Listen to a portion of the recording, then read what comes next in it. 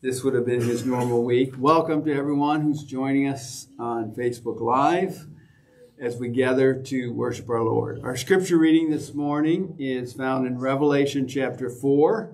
It's actually also the passage that the message will be from. So I invite you to turn in your Bibles there. If you want to use the seat or table Bible, it's page 1030. And as we listen and read these words of Scripture, one of the purposes is to be just preparing our hearts for the Lord's table, for coming back to Him and saying, I'm yours. Is there anything between us? It says to examine ourselves before we take communion. So I invite you, as we're reading these words of Scripture, to just have that quiet invitation to Jesus to show you anything that He wants you to confess before you participate in communion. John tells us in the Revelation of John, after this I looked, and behold, a door standing open in heaven. And the first voice which I had heard speaking to me like a trumpet said, this was from chapter 1, come up here, and I will show you what must take place after this. At once I was in the Spirit, and behold, a throne stood in heaven, with one seated on the throne. And he who sat there had the appearance of jasper and carnelian, and around the throne was a rainbow that had the appearance of an emerald. Around the throne were 24 thrones, and seated on the thrones were 24 elders, clothed in white garments with golden crowns on their heads. And from the throne came flashes of lightning and rumblings and peals of thunder, and before the throne were burning 7 torches of fire, which are the 7 spirits of God. And before the throne there was, as it were, a sea of glass like crystal. And around the throne and on the side of the throne are 4 living creatures, full of eyes in front and behind. The first living creature like a lion, the second living creature like an ox, the third living creature with the face of a man, and the fourth living creature like an eagle in flight. And the 4 living creatures, each of them with 6 wings, are full of eyes all around and within, and day and night they never cease to say, Holy, holy, holy is the Lord God Almighty, who was and is to come. And whenever the living creatures gave glory and honor and thanks to Him who is seated on the throne, who lives forever and ever, the 24 elders fall down before Him who is seated on the throne and worship Him who lives forever and ever. They cast their crowns before the throne, saying, Worthy are you, O Lord and God, to receive glory and honor and power. For you created all things, and by your will they existed and were created. Heavenly Father, thank you so much for your word and this amazing scene that John reveals to us. May it function for us, Lord, as a way to open our eyes, the eyes of our heart, to unseen realities about your larger story, your presence, your involvement, the significance of who you are, and how we might want to relate to you given who you are. So I pray now as we celebrate again the Lord's table, taking within ourselves a piece of bread which represents your body, which was broken for us, and a cup which represents your blood, which was shed for us, reminding ourselves again that you have rescued us, that you have made possible our release from captivity to the evil one. Justice received all that it was due, so that we might, in faith, when we trust you, we might become your children.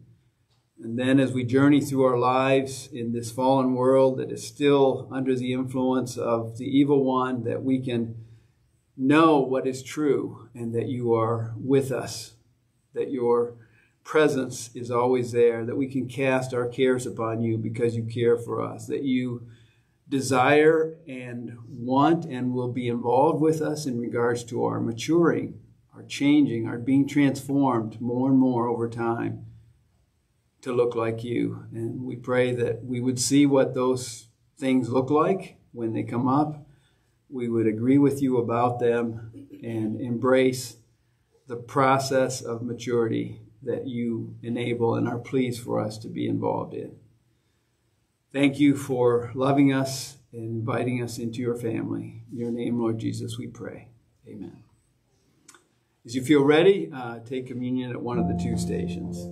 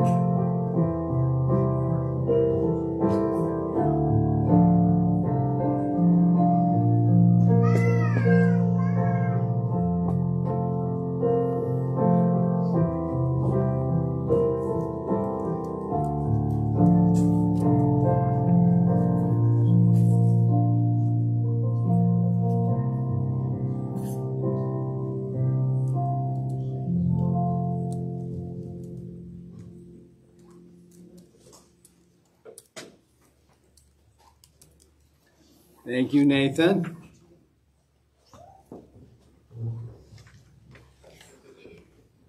Each week we take some time to pray for requests that are present that we know of in our community.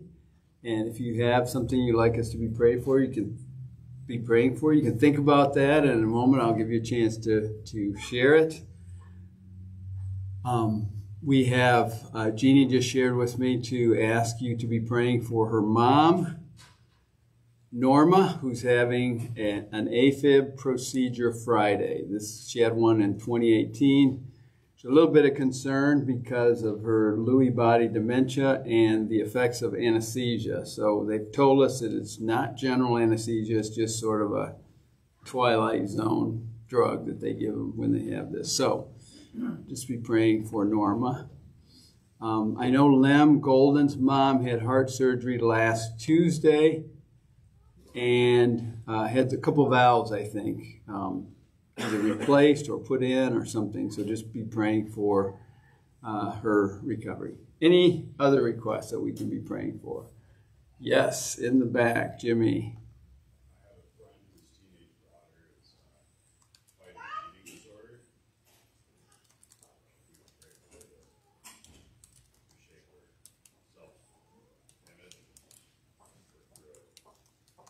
Okay, a disorder of a teenage daughter of a friend of Jimmy's. And Emma, I'm assuming. Anybody else? Okay, let's go to the Lord in prayer. Lord,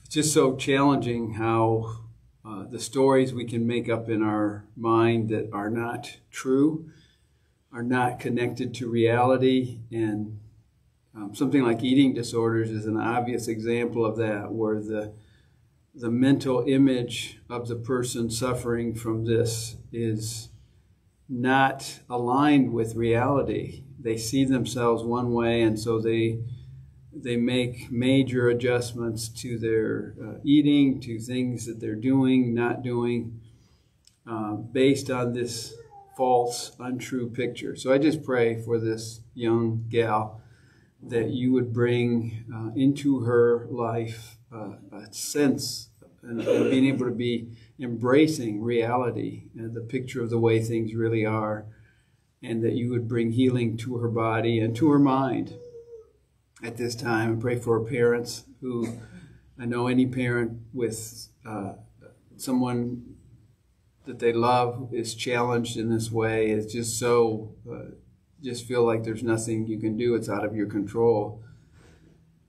So I just pray they would be able to entrust themselves and their daughter to you and to seek from you a response to this.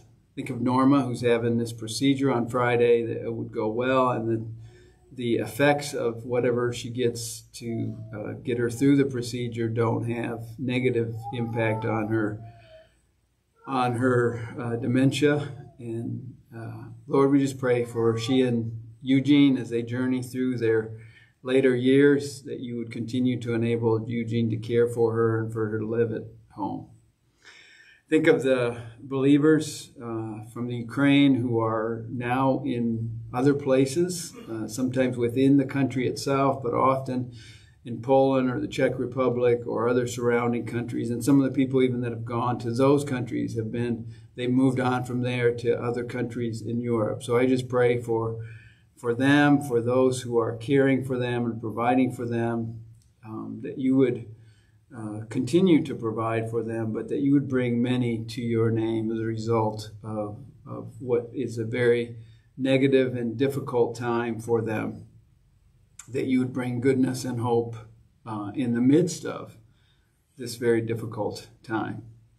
For our country, for our governing officials, we pray for them as you tell us we should, that we would live peaceable lives. And I just pray they would have been gripped by the responsibility and by the fact that they've been entrusted that by you, allowed to be in that role, and that they will give an account of themselves to you.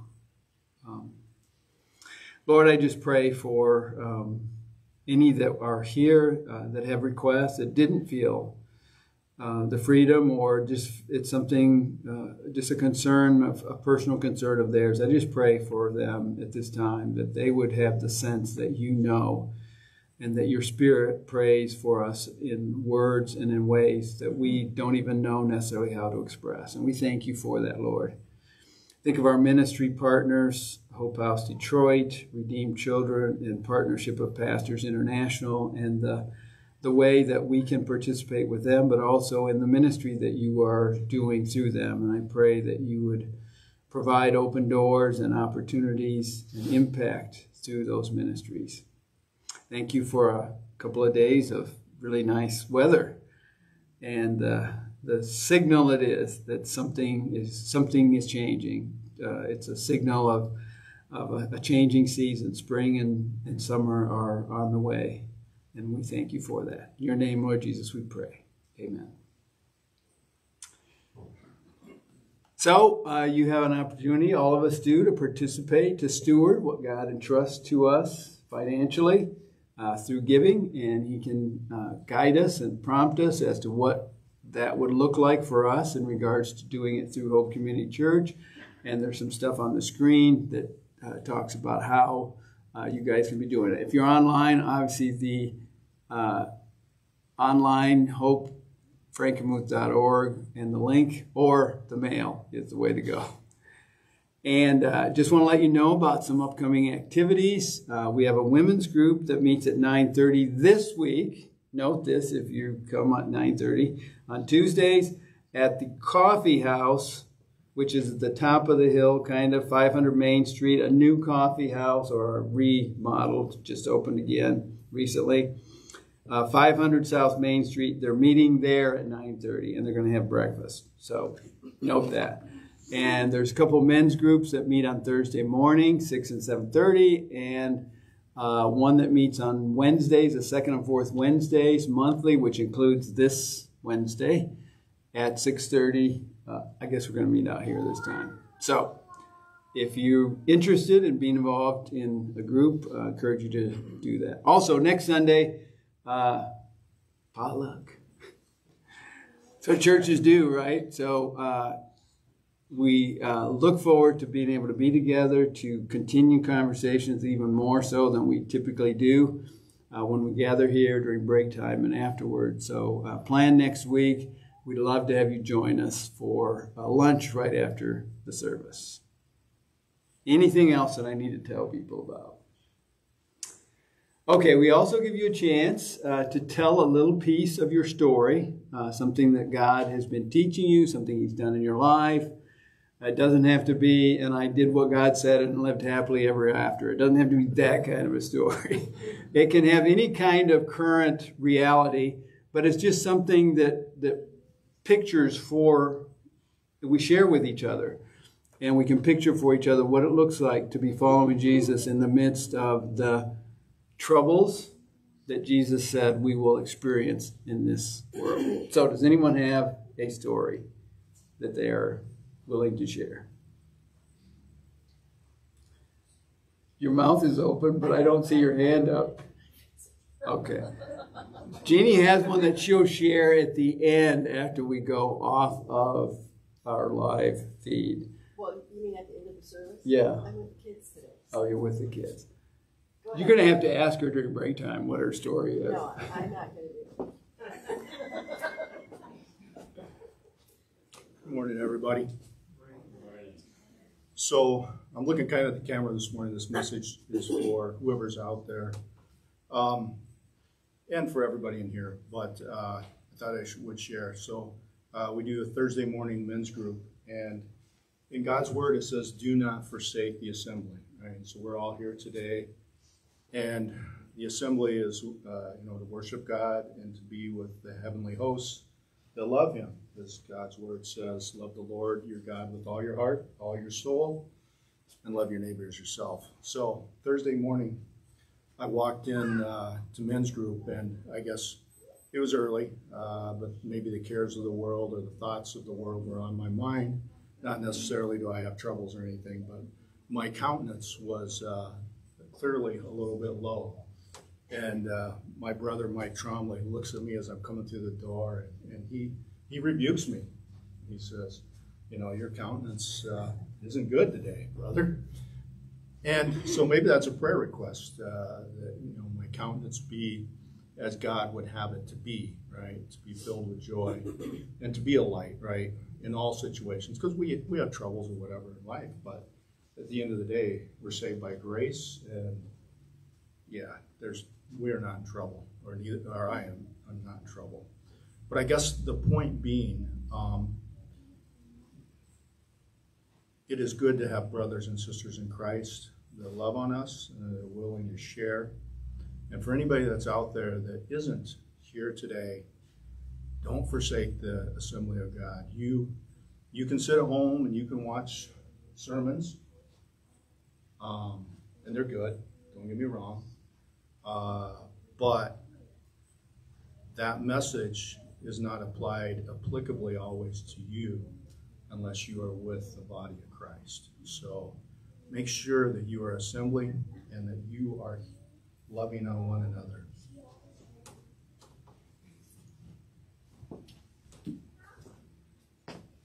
Anybody else?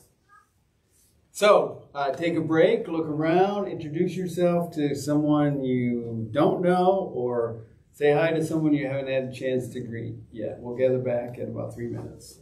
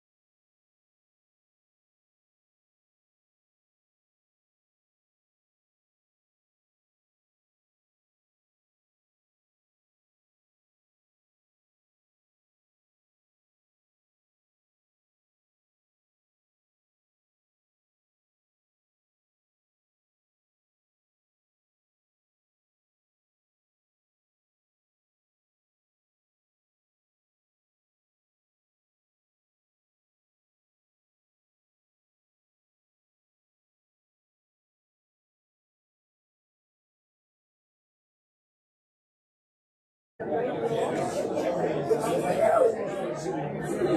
I just wanted to.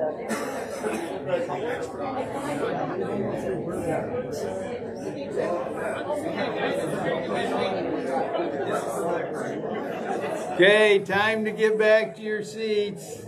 Invite you to continue your conversations at the end of our service, which I've observed that you have no hesitation in doing. So that's a good thing. So our series continues in the book of Revelation, but we're actually starting a new series called Things to Come, the Future. It's Revelation 4 to 22. There's something in the passage today that will give us a clue as to why we break it there and why this becomes a new series. I read to you chapter 4, which is the passage for this morning's message, and there might have been some questions that passage brought to mind when you heard it, because there's amazing images throughout the book of Revelation, including and starting with chapter 4. This kind of literature is called apocalyptic literature, and it uses symbols and imagery to communicate powerful messages, often about, I would say, unseen reality would be a good way of saying it. So I've entitled today's message, A Door of Hope to Unseen Reality. And just taking it directly from the text, because in the text, John is there on the Isle of Patmos. He's been imprisoned there by the government, by the Roman emperor. He says because of the word, basically it's because he's a Christian, because he's a significant person in the Jesus movement, he has been like put off on this prison island. And so you could say, in many ways, if he was just looking at the circumstances of his life, he would maybe say, what good is it? What have I done? What's the point? Because here I followed Jesus from the time he called me as a disciple, and I went through the time of being trained by him, and then the terrible experience of the crucifixion where we lost hope, and then the amazing reignition of hope that came through the resurrection, and then the beginning of the Jesus movement, the day of Pentecost, all that happened. Tradition would suggest that he was a pastor of the church of Ephesus for many years. And Ephesus, if you remember, was the first of the 7 churches of the books of Revelation, chapter 2 and 3. So John could have been discouraged, disheartened. In this vision that we see in Revelation chapter 4, God opens the door, or invites him through a door, where he shows him some things that are true, but that just walking around in his daily life on the Isle of Patmos, he would not have seen. I believe one of the reasons God gives us this vision through John is because we can have that same experience. We can look at our lives, the troubles, the circumstances, the hardships that are right in front of us, and it can give us a story, or we can make up a story about ourselves and about reality that aren't true, but they feel true.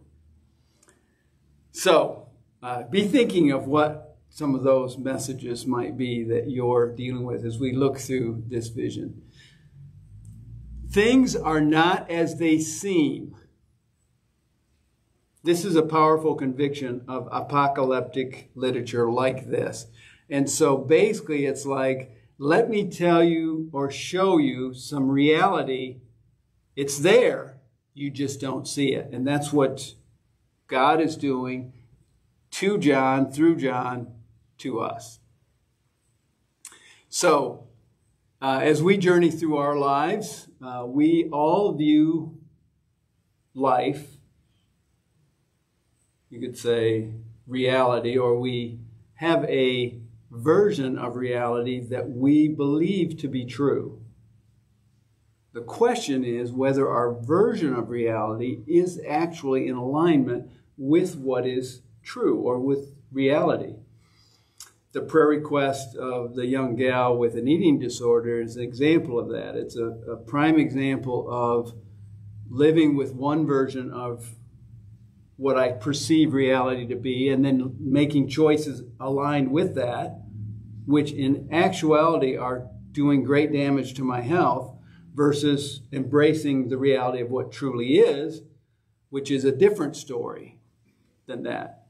And until that story gets corrected, the behaviors will align with the perception of what reality is. Now, we all do it, not necessarily to the depths, if you could say, of literally starving ourselves because we have a picture of ourselves, our body image, or whatever, that is different than reality. And the mirror isn't enough to override that story that we're telling ourselves. So it is, with that background, I think it's important for us to say, what does it look like for me to be continually open to and inviting of God's story of reality or picture of reality to be the one that I increasingly embrace and align with, and adjust my story whenever I see that it is an error. Often, and I believe one of the key things that Satan does to attack us, the scriptures talk about schemes that he has. So this would be strategies or ways to take followers of Jesus down and those who might be open to hearing the good news of Jesus and responding to it. One of the things he does is tells us stories that are not true. And if you remember the story of the beginning of sin in the Garden of Eden, there's a perfect environment. God has created a world ideally suited to the human beings, Adam and Eve, that he has created to enjoy him, community with him, and the world he has created for them. Then in that context, you could say on a day like any other day, the evil one, taking the form of the serpent, comes to Eve, and basically the thing that he does is invites her to make up a different story about God in her mind than the one that is true or that is reality. So basically the story is, you think God is good and everything he made for you is good, and whatever he tells you about life and how to live is good. What if that's not true? What if God doesn't even really care about you, and the only reason he gives you rules or restrictions or things that he says aren't good for you to do is just because it doesn't work for him? And so basically the tree of the knowledge of good and evil becomes then not something to avoid because it's good for me not to do that because God knows what's best for me. It becomes something he's holding out on them by, now if they can eat that, then they'll be equal to me, and I wouldn't like that because then we all be the same and I want to be the best. And so Eve is invited to make up a new story about God and about life and about reality and what she should be paying attention to. And she makes up the new story that if I'm really going to be concerned about me and us and my family, then I need to do what's best for me.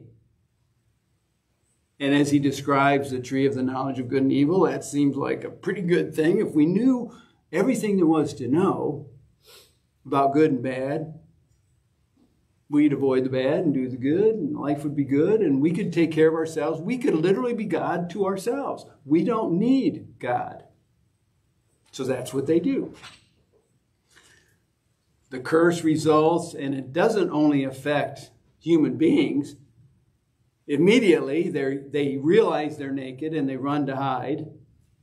They start blaming each other for the problems that come up in life. They don't want to be with God. Community with God, enjoyment of his presence, all of a sudden becomes this avoidance thing rather than this enjoyable, pleasant part of their daily routines. What's really cool is it can sound like, man, God still got messed up in a hurry. Like, you're 3 chapters in and all of a sudden the whole thing is gone. You know, it's not what it was intended to be. Yet even in chapter 3 of Genesis, you have this prophecy that somehow God already had in his mind. He knew the possibility, and I would even say he knew all of the possibilities, and he knew that it would be that they would choose one of the possibilities, which wasn't good, which is to sin, but that he also had, in his larger story plan, a way to deal with that. But it would involve pain. It would involve facing the sword, that the Son of God, the descendant of Eve, the descendant of Abraham, the descendant of Jacob, descendant of David, as prophecy talks about in many, many ways and places, is going to come and deal with this problem so that the thing that Satan has, the hold that he has over sinners, which all of us were born into sin, will and can be released because someone takes our place and takes the sword, you could say. If you remember in the Garden of Eden, the sword is protecting all the goodness that God created from sinful human beings going there. And you could say living forever in their sin, which wouldn't be a good and positive thing. If you read the chapters immediately following the fall, by chapter 6, you have everyone was continually doing evil all the time, except for Noah. And so God, takes a remnant out. So anyhow, the story is not good. So if you're John, if you're followers of Jesus in the days of the 90s, not 1990s, 90s, you could make up a story that following Jesus and the Jesus movement is not the way to go, or that it's not, his plan isn't working very well, because starting in the 60s, Nero had started persecuting the church. Paul and Peter are both martyred in the 60s. He starts blaming the Christians for things that go wrong, including the fire of the city of Rome, which destroyed a good portion of the city of Rome. And he blames the Christians, and so they are punished, and many of them died. In the 90s, the Emperor Domitian starts another, or continues, or intensifies the wave of persecution of Christians. Tradition suggests that Timothy was martyred in the 90s under the persecution of Domitian. John, who the tradition suggests that John comes in and replaces Timothy at Ephesus as the chief pastor, and now he's been exiled to Patmos. Is this thing going to fall apart? Does it die? Is the hundreds going to be like, okay, that was just a 60-year deal from 33 to 100, and now we're going on to the next new religion? Or is following Jesus the core and essence of what we were made for, and the path to life, and the source of all reality that we should align ourselves with? So the book of Revelation gives us the story. So we're just going to go through the passage here. Beginning in Revelation 4, we read that, let's see how it starts here. I looked, and behold, a door was standing open in heaven, and the first voice which I had heard speaking to me like a trumpet, this is directly from chapter 1, verses 10, when Jesus is revealed and described, starting with chapter 1, verse 10. And that same voice, so he's connecting the parts of Revelation together, said, "Come up here, and I will show you what must take place after this." This is something I found on the internet. It says, Prophetic Art of James Nesbitt. I think he's a Jewish Christian. And you can get his art, stuff, I think it's johnnesbitt.com or something. So I want to give him full credit. There was no way to get the images to use on this other than just, cut and paste, which is what I did. But because this I looked at some people that tried to like do an artistic rendition of this scene, and I looked at it and go, that doesn't seem like, that's not the picture I had in my mind. So I like this one because it gives that kind of mysterious, like there's something up there and there's like light and stuff, but it doesn't actually try to picture it in all the details. So I have a couple other images I'll use, but this one is a recurring theme that we'll use here. And so in this setting that John finds himself, where things are not going that well, and particularly in his specific situation, not going well at all, he gets given this vision, and he gives a vision of Christ, chapter 1, and then of the letters to the churches, 2 and 3, and now starting chapter 4, we have, come up here, I'm going to show you something. And specifically, he says, what must take place after this? And the outline for the book of Revelation, I think we can say, could come from, and he's quoting here from verse 19 of chapter 1, and this is how it goes.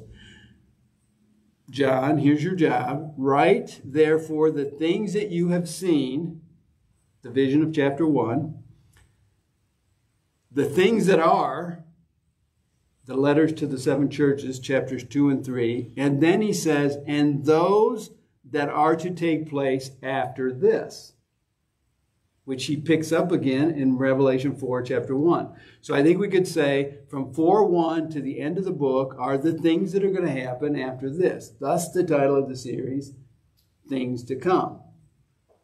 So you cannot believe how much differences of opinion how to interpret Revelation there are.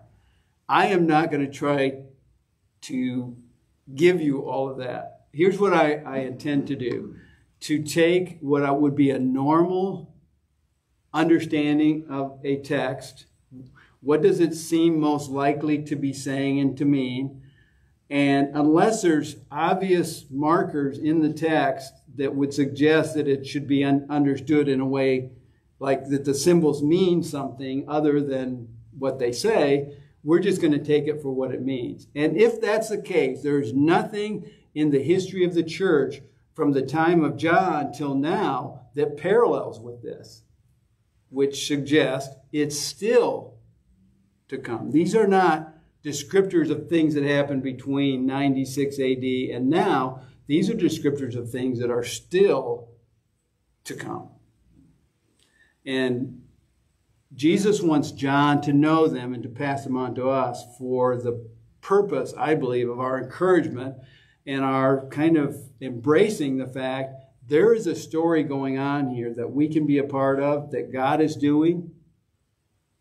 And let's do it. Let's join and do our part in his larger story, looking forward to the consummation of the whole story, which the bad stuff is basically chapter 6 through 19, which describes the tribulation period. Starting after that, 20, 21, 22, it's the future millennial kingdom, the coming new heaven and new earth and eternal state. So it's like he's wrapping up the whole story of the Bible in the book of Revelation.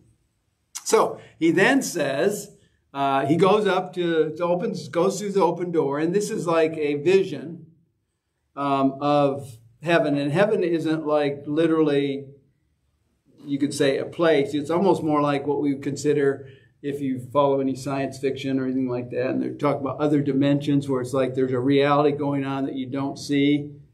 So we're not talking about amazing amounts of distance, but we're talking about we can't see it right now. But John is enabled to see it, and here's what he sees.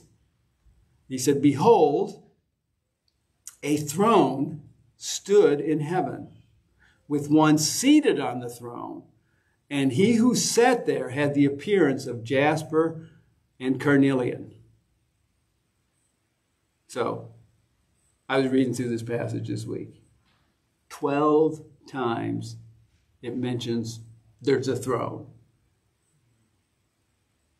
So if you just want to say, I wonder what the important thing for us to note in this passage is, the fact that you have throne And there's a couple times that this does not include the 24 thrones of the elders. This is just the throne that God is on. 12 times in 11 verses. So, one big takeaway is God is still on the throne. Even if we don't see it, even if it doesn't seem like he is, even if the world and the chaotic situation of our life or the world situation we see appears to be there's no one in charge, or if there is, it's a bad person. That is not reality. Reality is God is on his throne. John is enabled to see it, and he tells us so that we can embrace that reality.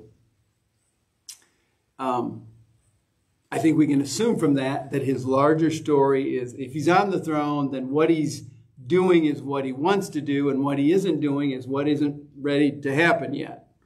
And we can trust him on that, on the timing. So then it says he had the appearance of jasper and carnelian. So some of these images, it's like, what do we do with that? I don't even know what jasper is or carnelian. Jasper is probably more like a diamond, and carnelian would be like a ruby. So you have this iridescent kind of, you know how diamonds are just like sparkly and all that. Interestingly also, the high priest had like a breastplate with 12 stones representing the 12 tribes of Israel. Number 1 is jasper. Number 12, carnelian. So you could have even here this symbolic picture of the one that the God's chosen people, the Israelites. This is the God of, that. So, but he doesn't explain the detail there. But just he's giving us this, I would just say color is a strong impression that he gets. The question then is this Jesus on the throne, or is it the representation of God the Father?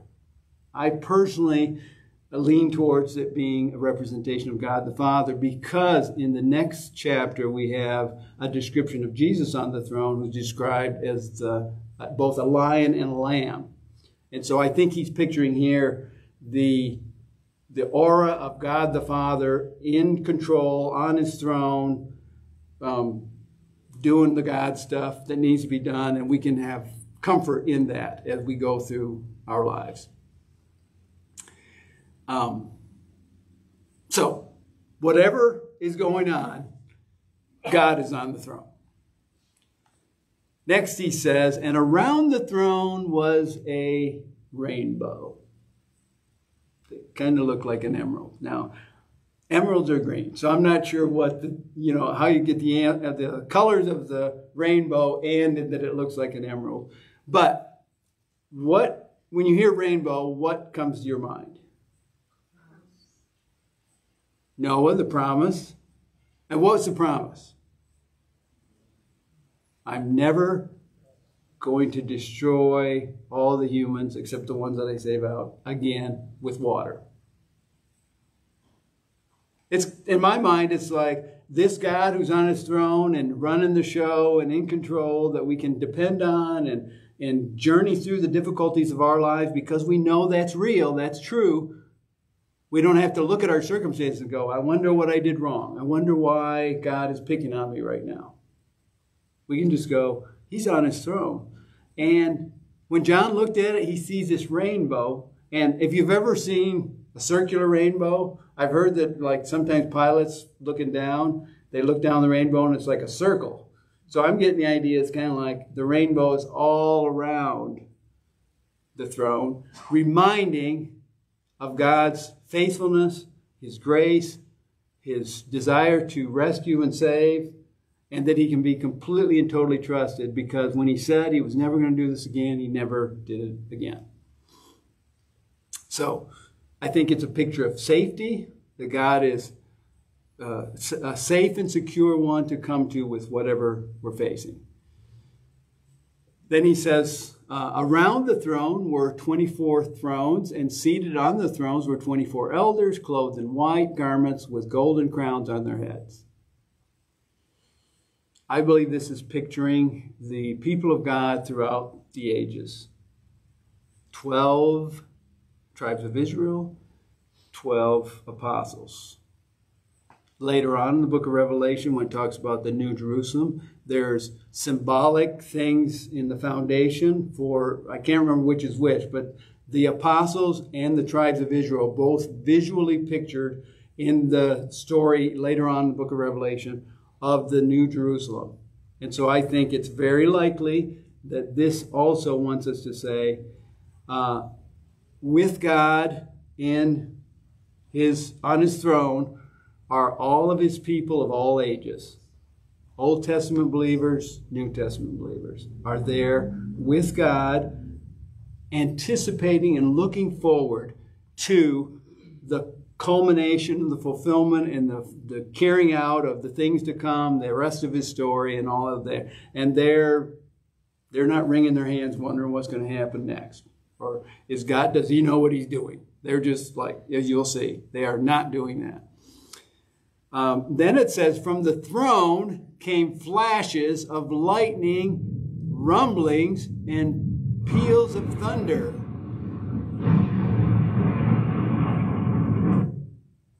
This is not just visual for John. There's sound effects too. So he goes up there, he's seeing all this stuff, and he's hearing that, which, I mean, I don't know about you, but there's something about like a storm with lightning and thunder and all that. I mean, if you get the thing on your phone that says tornadoes could be in the vicinity, you dive down to the lowest place in your house. There's something about it that's just kind of an awesome and like, yeah, no human being can come up with a way to keep that from happening. You know, it's like, let's turn the switch and make the storm go away. Yeah, good luck with that. You know, we cannot control the weather. We cannot control a storm. If you're near the ocean in a storm, it's like, whoa. You see all the waves crashing and just the power and the awesomeness of it. He's getting a sense of that's associated with God and his presence and the fact that he's going to do what he's going to do. So, interestingly, too, as we go through the book of Revelation, and one of the things to note is, we'll look at this next week, but this is the scene within which the scroll with the seals is presented, and John starts crying, what we'll see next week, because there's no one that can open the scroll which tells the story about what's going to happen next until he gets told Jesus can open. So anyhow, next week we're going to look into that. But we're being presented here with the scene in you could say, the court of God, who's in control of everything. And as the scene gets presented with the idea of, and what about what's going to still happen? It's presented in this figurative way that there's this scroll, or for us it would be a book. But as the book gets presented, no one can open it up and figure out what's in there. And so John's upset by that. So this is the scene where all this kind of background and setting is given to us so that the rest of the book, instead of just looking at it like, okay, here's the outline of the Bible prophecy and what's going to happen in the future, and it's kind of this academic exercise, this is a very awesome relational experience for John that will then include, you know, the opening of the seals, and you start reading in step 6 and following and all this stuff that happens, and it's like, whoa, that doesn't sound very pleasant. And it isn't, but we'll understand the reason for that when we get to those passages. So, then he says, and before the throne were burning 7 torches of fire, which are the 7 spirits of God.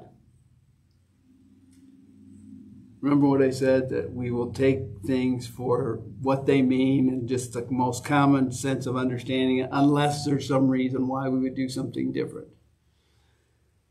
There's several indications in the book of Revelation that would suggest that the 7 spirits of God is just a way of describing the Holy Spirit, not 7 different spirits. So some of the numbers in Revelation can mean something different than the literalist might say, okay, where's the other 6 spirits? If one of them is the Holy Spirit. But it's just a comprehensive way And the number 7 is a number of perfection, so it would be a way of saying the Holy Spirit is perfect and complete in every way, providing all that is needed through the Holy Spirit.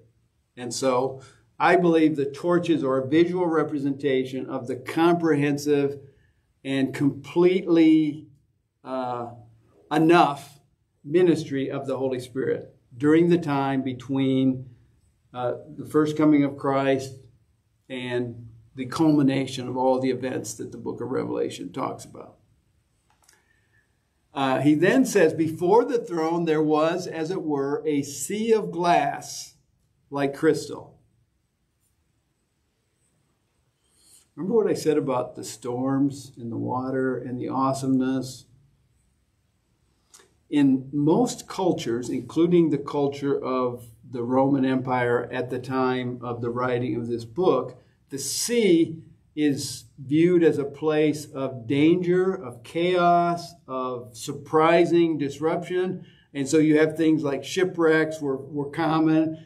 Some of the stories in the book of Acts, when Paul's going somewhere, it's like, well, he's got to stay there because if they try to get out on a ship between this month and this month, likelihood is they're going to have a shipwreck, they're going to be lost, and everything's going to be destroyed.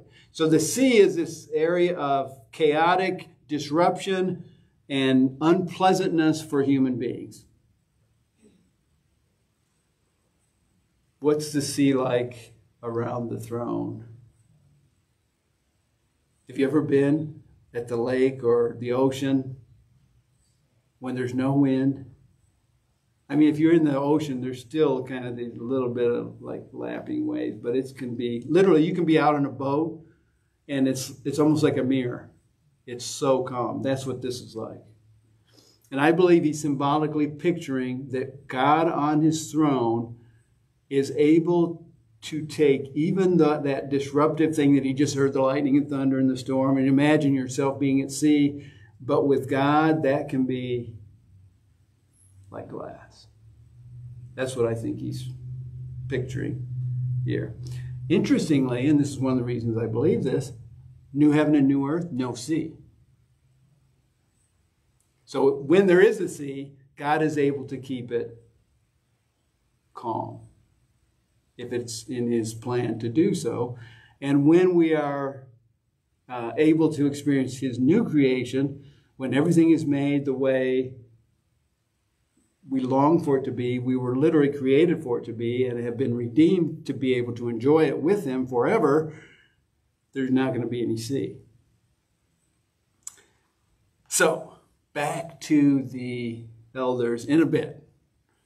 First, some of the most confusing parts. And around the throne, on each side of the throne, are 4 living creatures, full of eyes in front and behind. This is the same artist here, Nesbitt. He doesn't try to create the eyes, because doing the eyes and the wings and the heads and all that, it's like you get something like... So we don't really know what that looked like, but I like the way he emphasized the 4 heads and also the 6 wings are another artistic thing that he did. So the first living creature was like a lion, and the second one was like an ox, and the third one was like a man, and the fourth one was like an eagle. And he starts with lion, ox, man, eagle is how he does it. So, what is this about? So think about it this way. The ox is like the epitome of a domestic animal that is useful. Think before tractors. For farming, for, grinding things. The wheels that would go around and around to thresh the grain, different things. So the ox is the epitome of a domesticated animal. The lion is the epitome or the awesome, most powerful of the wild creatures that can't be domesticated or used in any good way. The eagle is the most powerful, most dominant within the bird empire or within all the birds. And humans are every animal, even if it doesn't have a natural enemy within nature, they fear man. because we can figure ways to like do bad to them. So there are many who believe maybe these are like, because they're similar in many ways to cherubim and seraphim as they're described in scriptures, but then they have these visual things that seem to represent all of God's creation. So, and we know from the scriptures that the curse affected God's creation. So we're saying here, as John is in the throne room of the Father and experiencing like God in control, within that context, you have representation of all of his creation who are subjected to him and worshiping him. And it says, there's places in scripture like, if people don't praise God, even the stones will like bring praise to God. So you do have this very strong idea that creation was created oriented to God. It's not just this neutral, unaffected thing. It's actually part of what God did, and the curse affected it. So it's not now functioning as it one day will. And you even get these pictures of nature's enemies hanging out together, enjoying each other, not eating each other up in the new creation. And so my picture is that like he's picturing that within the context of this scene in God's throne room, you will have this idea of all of God's creation worshiping the Father and being in tune with what he's doing and with his story. And so then you hear that the four living creatures, day and night, here's what they're doing. They never cease to say, holy, holy, holy is the Lord God Almighty, who was and is to come. They're worshiping God day and night. What we can learn from this, I believe, is that when we worship, that if we embrace reality, we are joining worship that is already going on and that is anticipated. So we just join in this, you could say this unseen reality is there's worship going on in the throne room of heaven with God the Father now. And when we worship, we're just joining what's already going on. Which we get that picture then. He comes back then to those 24 thrones and the elders sitting on the thrones with the crowns and the white garments. And whenever the living creatures give glory and honor and thanks to him who is seated on the throne, who lives forever and ever, the 24 elders, which I believe represents God's people of all ages. And if just some of the reasons for that, there's things in Revelation talk about white garments represent the righteous deeds of the saints, and crowns are rewards that the righteous deeds of the saints get rewarded for. So you get this picture of, you could say, rewarded saints, God's chosen who have gone on before us, represented there, or you could say the representation of all those people are there with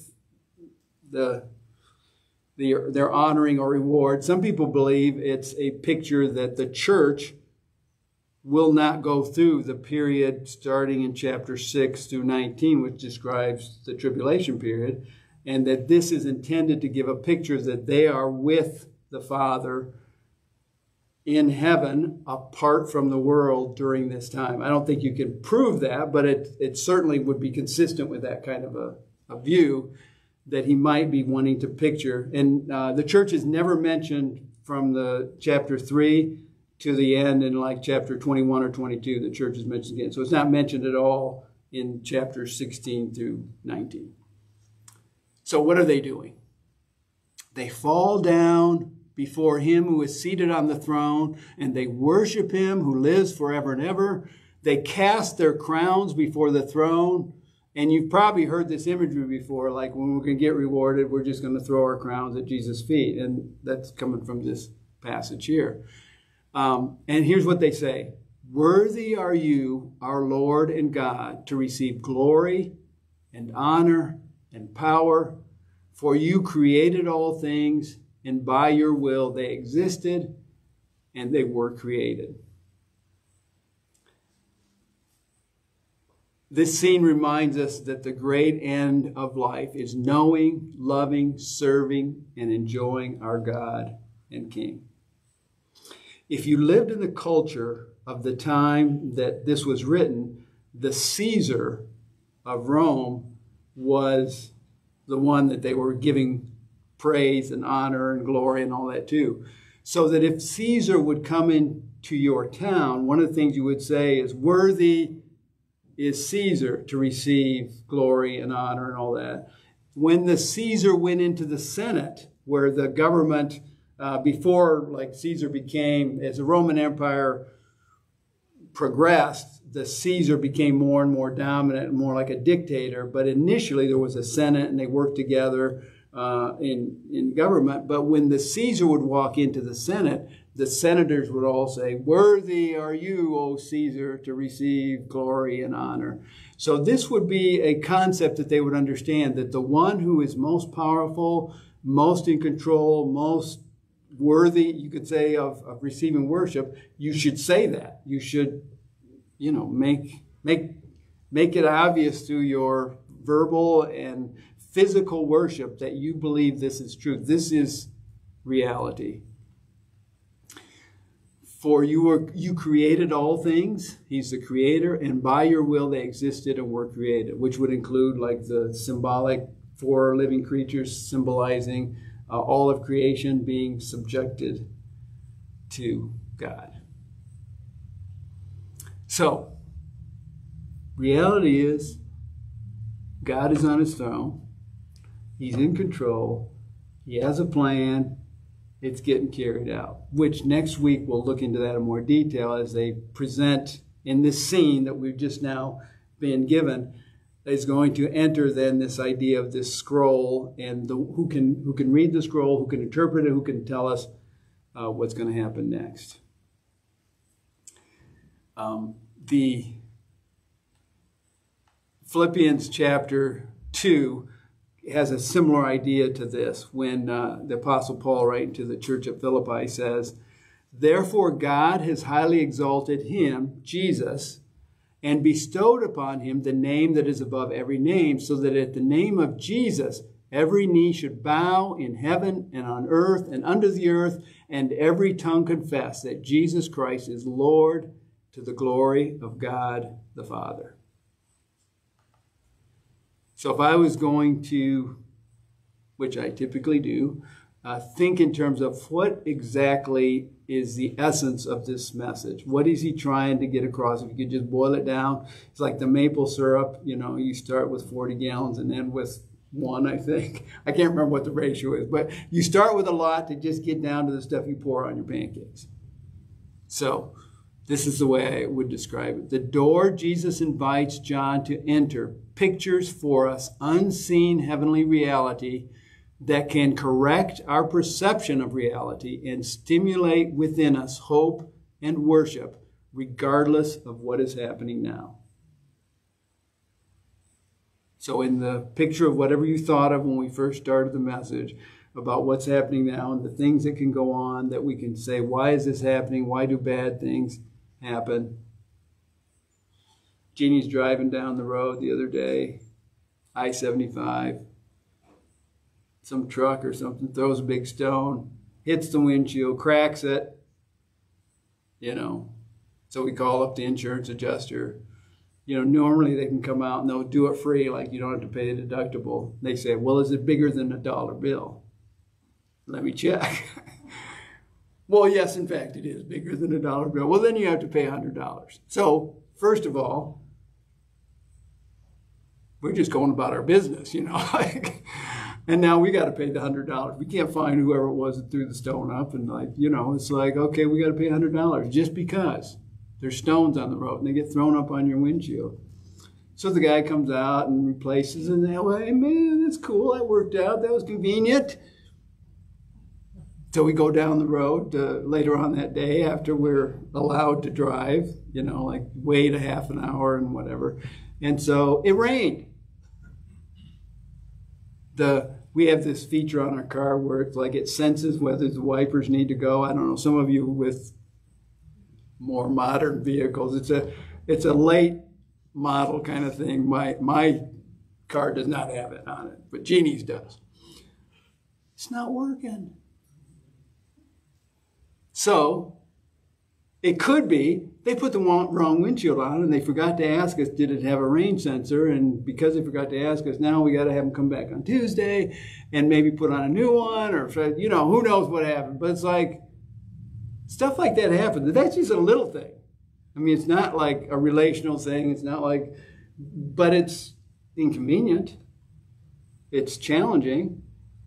We're working on a renovation project at our house, and I know a little bit, and I do some stuff, but some stuff happens. It's like, okay, what do you do when this happens? Or how do you fix that? Or how do you avoid that?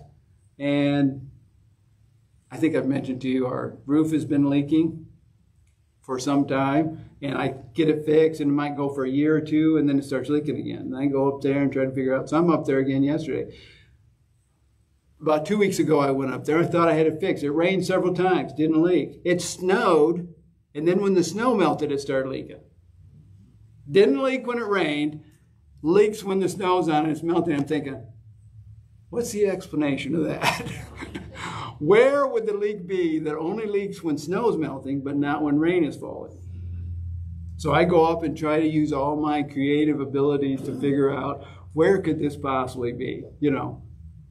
And every time I go up there, I have this sense of hope that I think I found it. Because I usually put something somewhere that could be maybe the problem.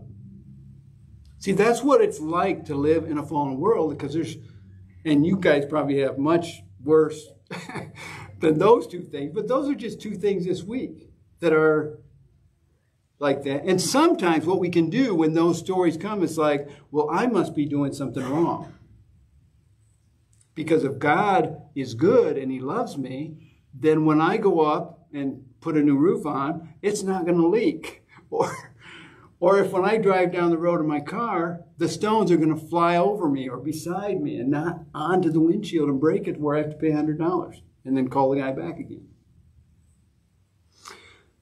We can take away from this, God is on the throne. He's doing what he said he's going to do. He can get us through whatever stuff like that is happening during this time when the fallen world stuff is going on. And we can have great hope and anticipation and amazing connection with God and worship, even when stuff isn't going great in our lives.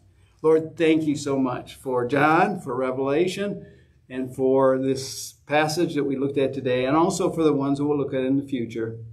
I pray that they encourage our hearts to stay firmly rooted in the belief, your reality as being the core and essence of reality that we want to align our lives with as we journey through even the hard times of life. In your name, Lord Jesus, we pray. Amen. See you next week. Chapter 5.